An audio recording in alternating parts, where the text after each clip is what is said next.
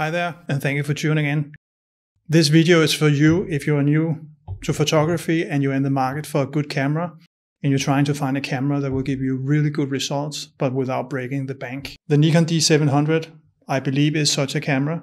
And with this series of videos, this is the second that I'm making, I hope to bring you a bit closer to what it is to own a Nikon D700, maybe before you make the purchase decision.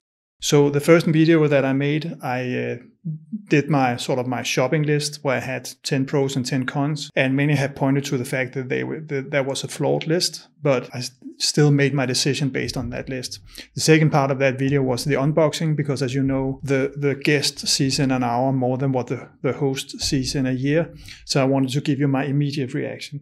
Again, I'm trying to bring you as close to the D700 as I possibly can. This video, I have finally, been shooting with the D700 for the first couple of weeks, and I have been using the lens that you see here, the Nikon D750 1.2 lens, a fantastic lens that I can only recommend. I think these two suit each other very, very well. I had some concerns when I bought the D700, and I'm trying to address those concerns in this video, and I had more or less 4 questions. First question was, this is only a 12 megapixel camera, so, you know, will it be a big drop when I come from 24 or even, I believe, 42? Can you really make good pictures with a 12 megapixel sensor? My second question was that I had read a lot about the magic about the Nikon D700, that it makes the pictures pop, that it stands out, that the pictures are exceptional, and I really wanted to see for myself if that was the case. My third question was related to landscape, because I do a lot of landscape photography, so I specifically dive into that and show you some landscape pictures and how the camera is doing. Finally, I couldn't help it. I had to compare the D750 and the D700 just to see what does the higher resolution sensor do, what does a more modern camera, the D750, do in competition, you can say, with the D700. Just one picture I'm showing you to compare. And the point with that is that, of course, the D700 is somewhat older and much cheaper. So the thinking with doing that was to show you, you can see what is it that you would be missing if you go for a D700 instead of a D750. I hope all that made sense. If you want to see the documentation of all the answers to these 4 questions, that will follow right now. If you just want to skip all that and go to the conclusions I'm writing somewhere here below where you need to fast forward to. So I will see you on the other side. So let's start out with the pixel count. You can see this is a little moody picture that I took the other day, and the bottom part here is actually the reflection. Up in the top you have the branch as such. What I think is impressive here is that if I push the R button here in Lightroom, you can see how little a part of the picture that I've actually used. The rest is has been taken out. And I still think I don't miss any resolution.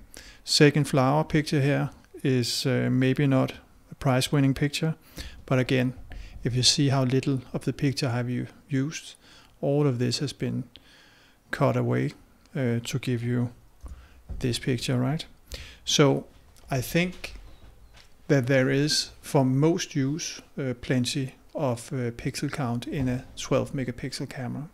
Second up is the 3D effect, and the first example here where I think there is a good effect in the picture here in terms of depth is these clouds over the water, where you can see that there is a good 3D feel to this picture as far as I can tell. This is perhaps where I noticed it the most. These clouds here to the left, they almost seem like they are cut out and put in front of the other clouds further back. So I think the camera is doing really well here. Also here you can see here these clouds here. I think there is a very good 3D effect or pop or whatever you want to call it. If I take my body here, my cat, and combine the two, I would say that again I don't seem to miss anything in terms of resolution. And also I think there's a very good separation. Of course, it helped a lot with, lots of bokeh, and also that he's backlit. That also helps also. But I think in general that there's a very good separation here. There's a little bit of purple here, but I think this has more to do with the lens and could probably be corrected. These three people here on their way into the water, I think again you have a very good sense of the dimensions and the depth in the picture here. So I think the D700 does well on that account. Now this picture I also think is very good in terms of pop or 3D effects. I really like the way the clouds here, they stand out. I also like this little brown stone here, the wet stone here. I think it really stands out in a nice way. So I see a lot of 3D pop or 3D effect here. The only thing is that I want to point to your attention, if you look to the top left here, you can see this picture is actually not shot with the D700, but it's shot with a Sony R7 Mark II. So I think you can find other cameras that can do what the D700 does in terms of pop and 3D effect. So I don't think it's unique to the D700. The D700 does it well, but you can find it elsewhere. But mind you that this camera here is much more expensive than the D700. Finally, the landscape pictures, how is it doing? I have shown you some landscape pictures, so I think you already now can see that guess that I'm positively biased here. This is a picture of a painter doing all these red flowers here, putting those into his painting here. Peter Witt is his name. He's a Danish landscape painter, and he was kind enough to let me take this picture. I think again you have a very good sense of the depth here. And I think also the color rendition here with the red flowers is amazing. Moving on to another picture here from the Danish Museum, Louisiana, where this is actually Sweden. You see here on the other side of the water, but I also think there's a nice feeling of depth here. The plant here stands out pretty well towards the more green. This has a more yellow feel to it, but I think it's a really good landscape camera, the D700. Moving on here to a little house that I often pass, where you can see, I think the chimney here especially stands out really, really well. And it does really well, I think, the D700 here in terms of producing some nice landscape pictures. Here you have the foreground that stands very, very clear as I see it, and you have the sun over the water here in the distance, and again a good feeling of depth and a nice landscape camera. And towards the end here I just want to show you some pictures of the relatively still water here, where I really like the way that the D700 sort of captures the waves. And maybe it's even better in the next picture because you have the reflection in the water here, and you can see it really does a good job, I think, here in capturing the waves here and how the sun is reflected in the water here. So all in all, I would say I'm really pleased with the landscape capabilities of the D700. And finally, I couldn't help it. I had to see how the D700 performed in a direct comparison with the D750. So here I have two pictures, both shot at the same day with 1 minute apart, or actually a little less than that.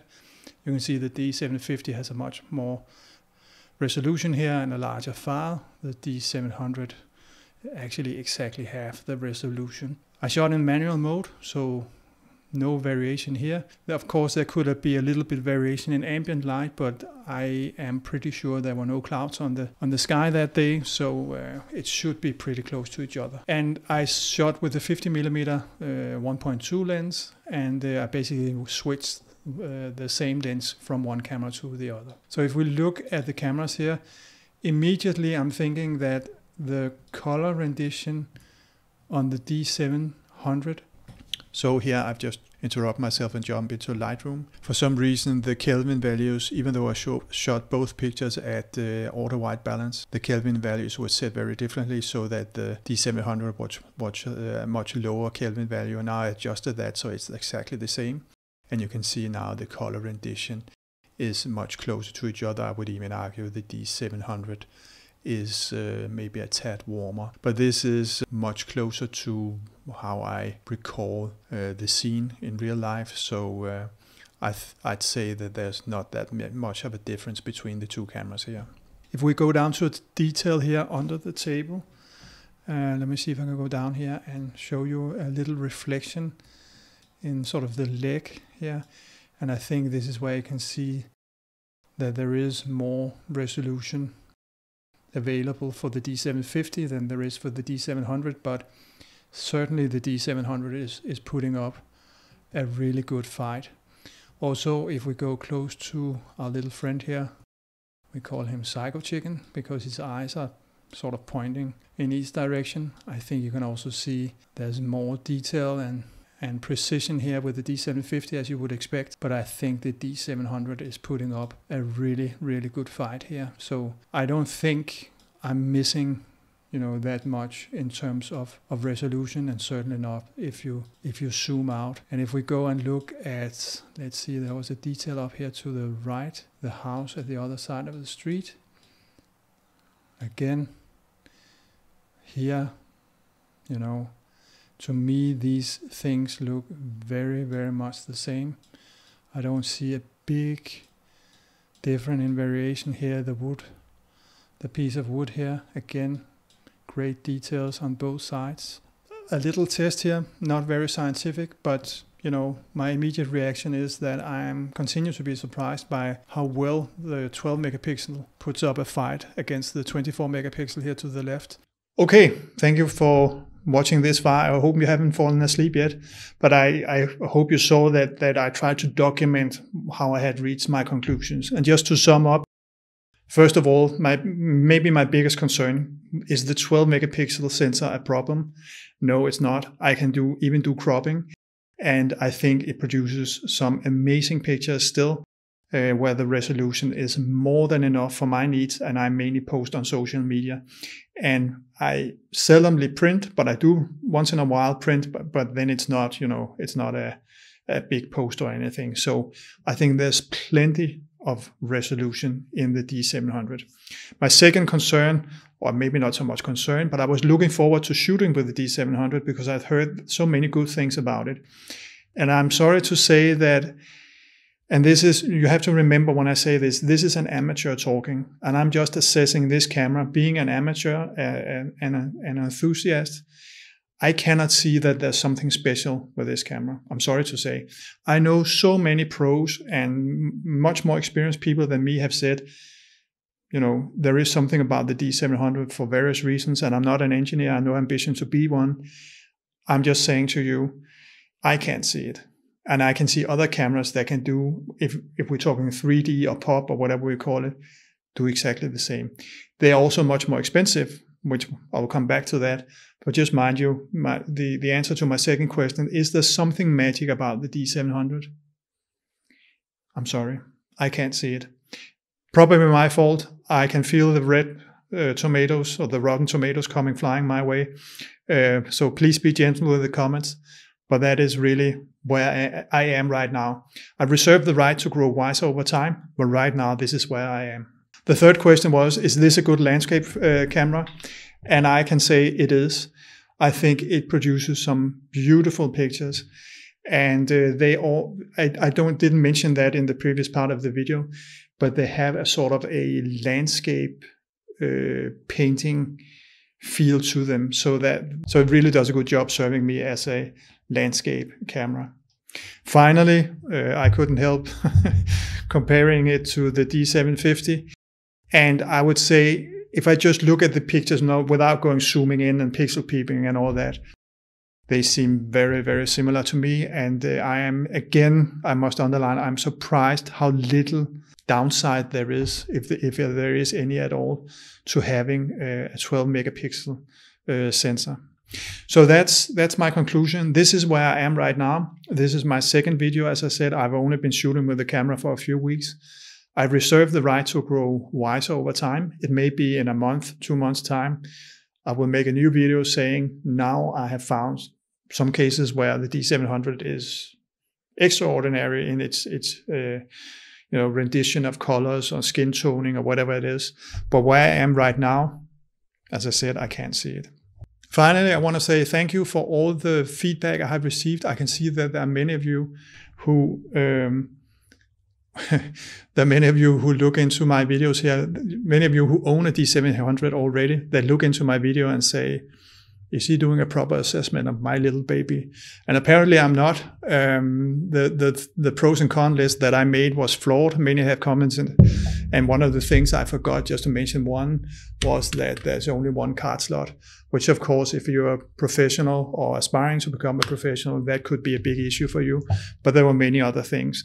I have a blog post where I have updated the pros and cons list, and you can consult that if you want to see if I have managed to capture all your feedback. But thank you for the feedback. I really appreciate it. It also helped me grow wiser to this camera. So please keep it coming. So before we wrap up, I just want to say that in terms of value proposition, I think this is probably one of the best deals you can make right now. I don't have the full overview of all cameras, and maybe there's a good Canon one as well. I have no knowledge about Canon. But 325 euros, full frame camera, access to Nikon's vintage glass.